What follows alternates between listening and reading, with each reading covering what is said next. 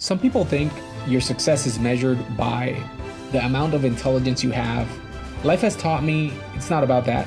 It's about working hard towards your goal, never quitting until you get there. Don't stop till you get there. Let's pass.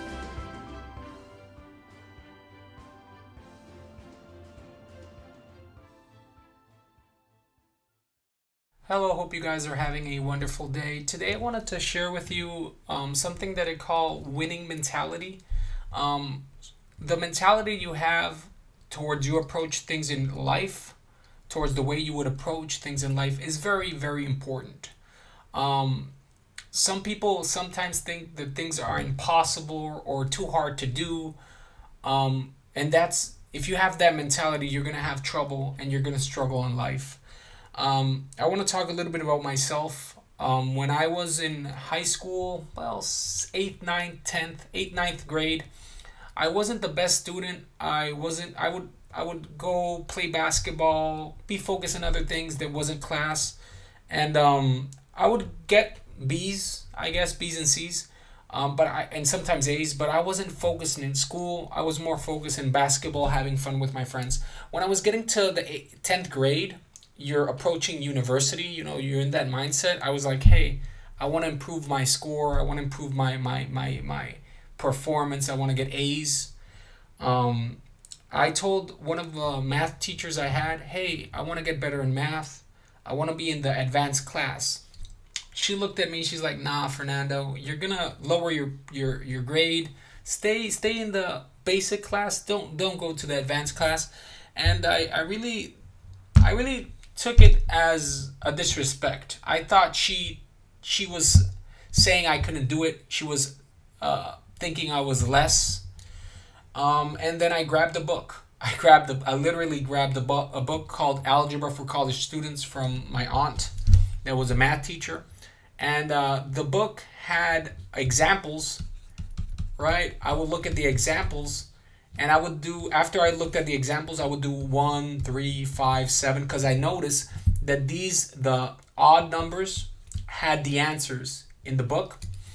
So I did all the odd numbers, and I would see, like, if the answer was 14 and I got to 8, I would see what could I have done wrong, what happened, what can I fix, what can I change, until I deciphered how to get to the correct answer. And I kept doing that over and over again. And I created a habit and a love for math. And I improved. There's something about practicing, putting time into it, and you get better. That's how life works. If you practice something a lot, you will improve eventually. Sometimes it takes a little bit longer. Sometimes it'll be faster, shorter. It all depends. But when I got to university, I took pre-calculus. And a lot of things that I saw in that book were already in pre-calculus. I got A's in pre-calculus. I became a tutor. Then I also took calculus. I did good. And then since science is related to math, I did really, really good in physics and chemistry. So it opened many doors in my life.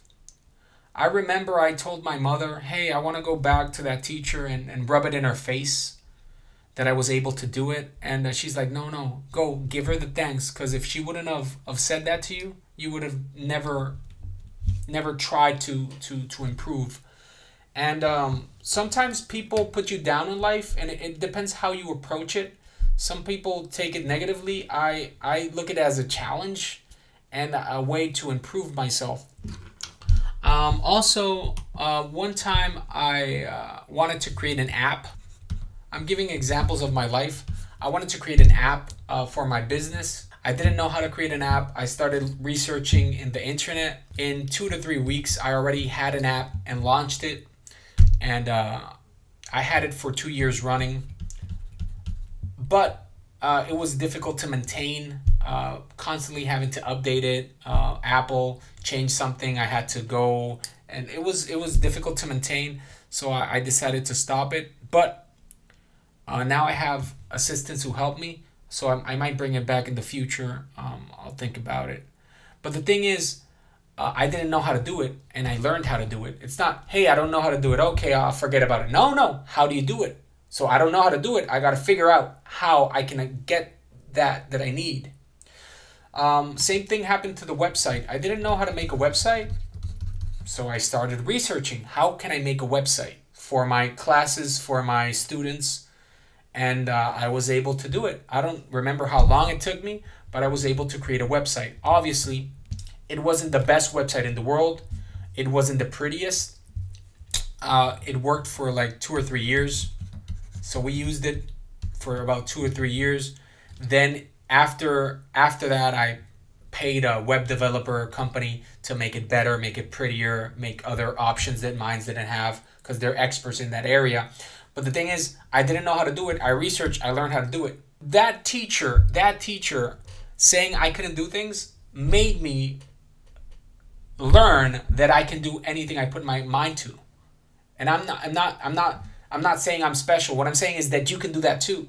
It's all about you having the correct mentality. I don't know how to do it, so I have to figure out how am I going to accomplish that? How am I going to learn how to do that? Talking a little bit about the ASVAB, because most of you who are watching this either are going to take the ASVAB or have taken the ASVAB or are studying for the ASVAB. Most of you fall in that category. So I had a student.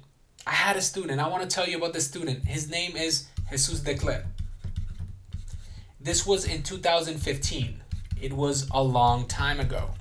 A long time ago. We're in 2021, the day I'm making this video. So it was a long time ago. Why do I remember? Because I care. Because I care about my students. I really care about him. He's a special person. He's a special person. You'll find out why I say he's special once I tell you what happened. So he went to the ASVAB. He studied with me about 2 months, approximately. He went to the ASVAB. He was putting a lot of work. Some people put in a lot of work. Some people put less, but he was studying a lot. And he called me. He was in the ASVAB. I was giving class. He called me. So I tell the students, hey, give me a second. There's a student who was in the ASVAB. He's calling me. I want to know if he passed. So give me 2 minutes. Let's see what happened. So I pick up the phone. The students are waiting. There's about 8 to 10 students in the classroom. And I'm talking to the person in the test, Declet. And he's like, hey, man, I didn't pass. Oh, okay, bro. It's okay. Just send me the picture. Let me know how it went. It's okay. Take 2 or 3 days. Rest. He's like, no.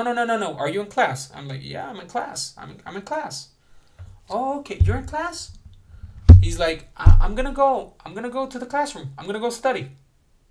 And I'm like, I'm surprised. I'm shocked. I don't know what to say. And I'm like, are you sure you don't want to take it easy? You don't want to go to your house, chill for a bit, 2 or 3 days, and then we start studying again? No. I'm going to study today. And that showed me he was going to pass the test. That was an indicator that he was going to pass the test. Why? Because he didn't accept failure. He didn't accept, I can't pass it. The easy route is giving up. It's easy to give up. It's hard to continue. It's hard to not quit. And that's who you have to be.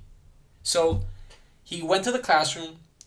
He studied that day. After the class, he went to McDonald's with a few students, and they studied some more. And that day, I knew he's going to pass the test. He's right now currently, well, I don't know if he's still in the Army. He joined the Army. Last time I spoke to him, he was still in the Army. He went from 18 AFQT. When he failed after studying with me, 2 months studying with me, 18 AFQT. Then he kept studying with me, and he got to a 48 AFQT. It's not about passing it the first time. It's not about getting the highest score the first time. It's about getting to your goal, not quitting until you achieve it. And he is a great example. And students like him, I know a lot. Students who have increased a lot and don't quit, don't accept failure. Now, where also does this apply? So let's say you're studying for the test or for a test, and you get this, and you don't know how to do it. You make the common error. The common error is 12. That's the common error. That's wrong. People think, oh, you multiply 3 and 4. No. Then after you get it wrong, there's the bad mentality. The bad mentality would be, hey, that's very difficult. I don't understand it. I'm never going to pass the test. Oh, man, I suck. That would be the bad mentality. You can't have that mentality. You have to have, okay, I didn't understand it. Let me see how it's done. Then I start explaining it, or whatever tutor you have. And you're like, 3 exponent 4. The exponent tells you how many times you multiply the base by itself. So it's going to be 4 times by itself.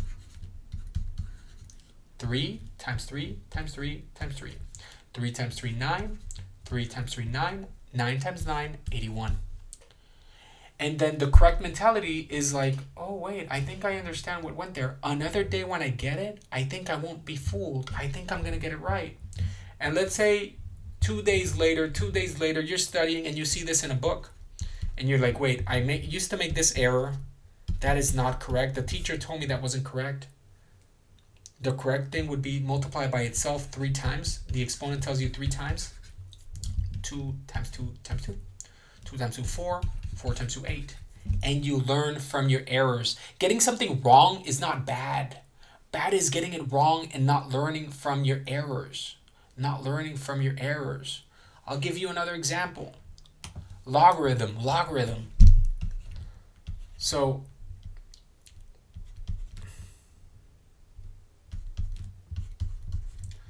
let's suppose they give you this. So common error, you're practicing, and you do this. This is the common error. People fall for this all the time. They're like 5 plus 7, 5 plus 7, 12. No! That's the common error.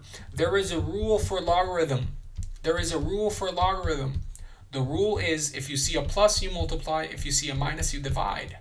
So here. So you got it wrong, and then the tutor or teacher or me, if you're one of my students, would explain, hey, or when you see the example or whatever, you search it in YouTube, then you see how it's done and you're like, wait, the rule says if the person would explain the rule, because you see a plus, you would multiply. The log stays the same, you would multiply. That's the rule. So another day when you see it, you'll have an idea of how to approach it. You learn from your errors. So don't get frustrated if you get things wrong. Use it as a learning point. Use it as a stepstone. Some stuff you didn't know how to do one day, you keep practicing until you get it. Eventually, you will get better. I've met so many people who have done it, so many students, so many success stories. I want you to be one of them. I don't want you to quit. So have that winning mentality. Keep studying. Keep improving. Don't quit. It's not about intelligence. It's about persistence. And you are guaranteed never to pass the test if you quit. If you quit, you're never going to get to your goal. That's why you can't quit.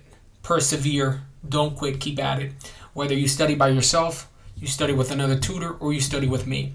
If you're interested in my help and my classes, you could email us. It's going to be in the description, or you could text us. We'll send you the information. We'll send you a free trial, and you can see if it's for you. But if not, keep at it. Best of luck. Thank you for your time. If you like the video, please leave a like and a comment. Suggestions for future videos are welcome. Thank you very much. Let's pass.